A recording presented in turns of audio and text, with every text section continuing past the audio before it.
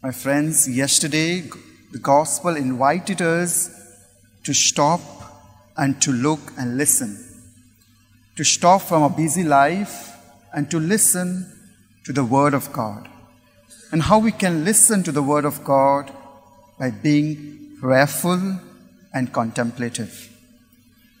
And in today's gospel, Jesus is teaching us how to pray. What is a prayer? A prayer is a dialogue or a relationship between God and me.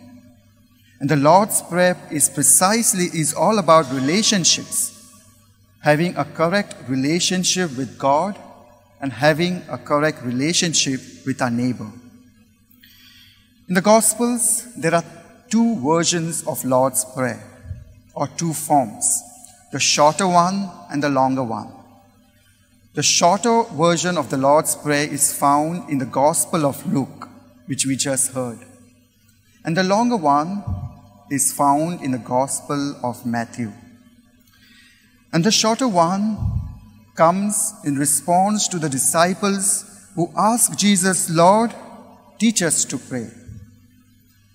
And the longer one, the longer version teaches us how to pray, how to live, how to be, and how to love.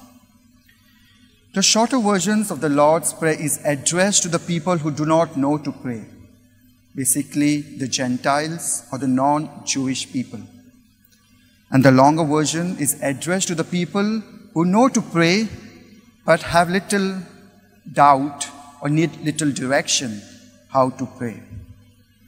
Secondly, if you have read or recited the Lord's Prayer carefully, or perhaps if you have meditated on the Lord's Prayer, you will notice there are 7 petitions in the Lord's Prayer.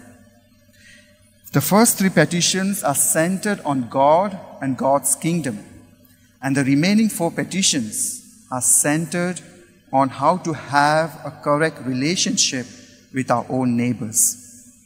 And whenever we recite these 7 petitions or recite the Lord's Prayer, we are invited to transform ourselves. We are invited to change ourselves and to seek the divine healing, divine health. So what are these 7 petitions? Let me remind you. The first petition is, "Hallowed be your name." The first petition reminds us the first commandment, "You shall not have any other God before me." We must praise our God, who is the God. The second petition is, "Your kingdom come." It is always God's kingdom, not my kingdom. And what is God's kingdom? It is a kingdom of love, joy, hope, happiness, forgiveness, understanding, and empathy, showing empathy to others who are struggling. The third petition, "Your will be done on earth as it is in heaven," always seeking to do God's will, not my will. The fourth petition, "Give us this day our daily bread." This petition reminds us that we are dependent on God. We are not independent beings. We are dependent on God who sustains us, who gives us our daily bread. The fifth petition is, "Forgive us our sins as we also forgive others' sins." We are all love sinners.